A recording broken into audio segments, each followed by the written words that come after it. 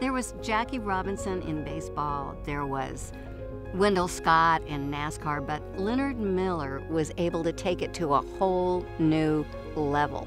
Well, I think if you look back across history and you look at the contributions that Len Miller and his Black American Racers team made, it can't be underscored enough that this was truly a pioneering effort. They're doing something that simply wasn't done at this scale, at this level previously, by Black Americans.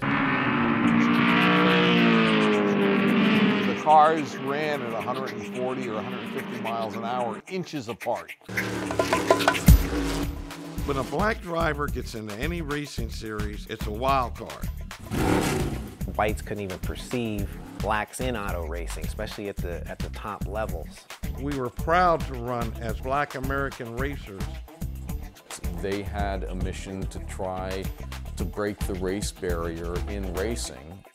It's so difficult for a black racing team to break into the sport. It takes such a ton of money. You're not going to go racing for 10 bucks. We had Kenny Wright driving Mr. Diplomat. Anything that made a lot of horsepower and a lot of noise and went faster, I loved it. My father was working with a driver in Los Angeles called Benny Scott, and he drove a 190 mile per hour Grand Prix car.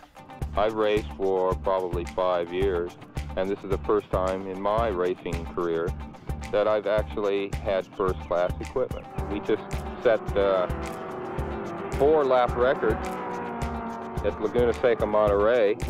This was kind of history in itself, in that this is the first time that a black driver sat on the pole. Articles were written in magazines such as Auto Week, Car and Driver. Of course, Ebony Magazine did a feature on Benny, which I think was very solid. And I was like, wow, these guys are in Playboy magazine. This was a major inroad into what had been historically for the preceding 70 years, essentially an all-white dominated sport. What I saw was a team on the up, moving up, and then all of a sudden the plug was pulled. So you pull the plug, why?